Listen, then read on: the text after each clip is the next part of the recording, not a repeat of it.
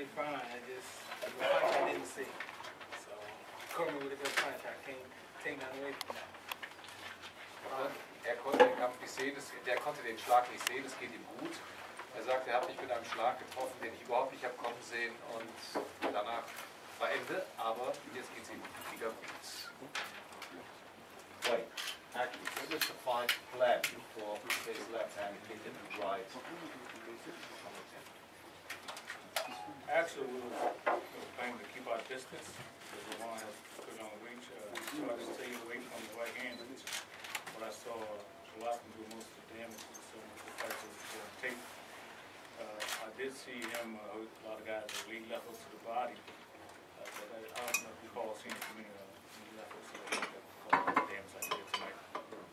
Also ihr Konzept war eigentlich, ihn auf Distanz zu halten, weil er die Reichweite hat. Und in den Vorrecherchen hat sie festgestellt, dass er viel zum Körper schlägt, kurze Haken zum Körper, aber dass er dann so einen Schlag rausholt, direkt zum Kinn und die Distanz überbrückt. Damit waren sie überfordert, damit haben sie nicht so schnell gerechnet und deswegen hat es auch so kräftig und so schnell eingeschlagen.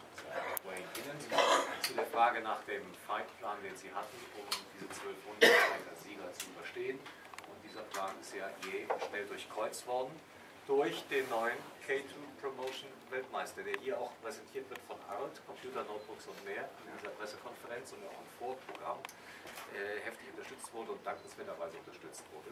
Tom, das ist ein Doppelweltmeister der IBO und der WBA. Wie geht es mit dem K2 Doppelweltmeister weiter? Ja, wir freuen uns über unsere neue Weltmeister unter Vertrag zu nehmen. Der hat jetzt 2 Gürtel.